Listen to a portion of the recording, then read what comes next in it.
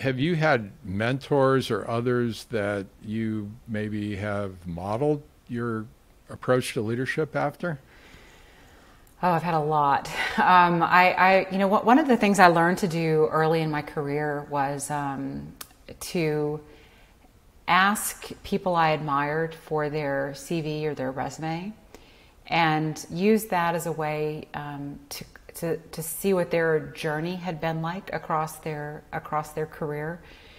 What was the first paper they published? What was the first role that they had that was significant enough to add to a CV? And that way, sometimes I just learned about them. This is before Google, of course, that when you could Google someone's name, I learned about them in the background. But I would say since I was very young, I've had people I've been able to look up to learn from, and who have helped me through direct mentorship or sponsorship all along the way. I'm super grateful for that.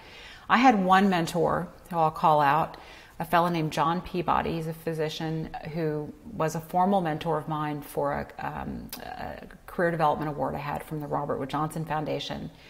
And one of the most powerful things John taught me was to say no. And as a leader, we're often asked to say yes and be available and to step up to the plate. John helped me realize that it was okay and sometimes necessary to say no, so that I could give my attention to the things that really mattered to me. So a great example of how somebody guided and steered and took the time to help me understand that there was going to be a lot of opportunity. I didn't have to take them all at once.